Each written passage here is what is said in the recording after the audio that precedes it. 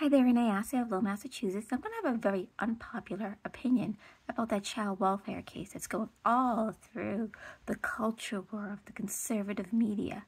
If you read the local news story,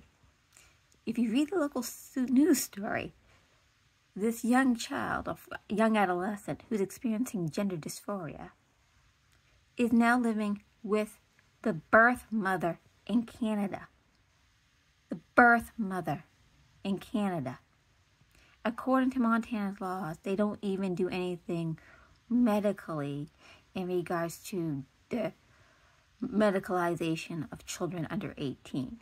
So there are other issues in the home that the child was living in Montana, and the parents, who seem to be the adoptive parents, run to conservative social media. Then you get all outraged and angry, and then you are like a mob, not knowing all the facts, because you don't know all the facts, because the child is a minor and there's limited information. And I see people, I jumped over to Twitter, calling to harass the governor like a mob.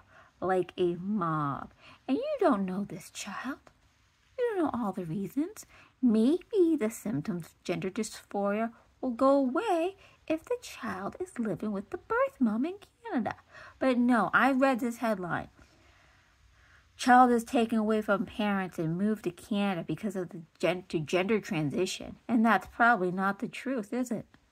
And that's my unpopular opinion.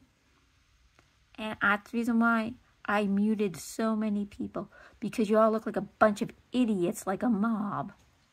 I have 2 other videos on this. Love you all.